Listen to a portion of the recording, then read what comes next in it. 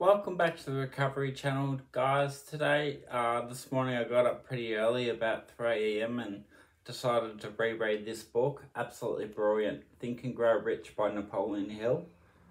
When I say we stand on the shoulders of giants, Napoleon Hill was a giant. I won't read the entire book out because it's so profound. You really need to get a copy yourself. I'll wrap the book up in, say, 6 words. You become what you think about.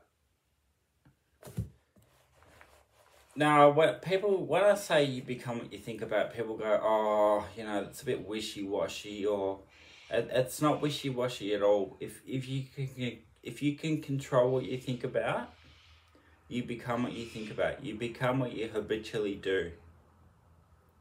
I'm not talking about following 10 different paths a short way. Following one path, following a thought through to its conclusion, following a path through to its conclusion.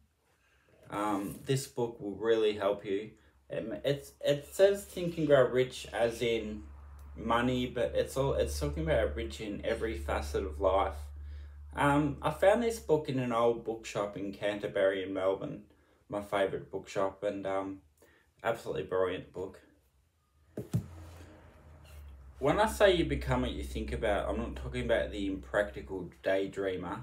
I'm talking about the person that gets up and raises dust. If your thoughts are... Let me compare children's playrooms with toys strewn about everywhere, everything in chaos and disorder.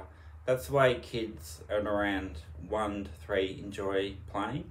That's how they play. That's the environment they want to be in. If I could use that as a metaphor, your thoughts, if they're flabby and insipid and you only follow them a short way, you will not think and grow rich.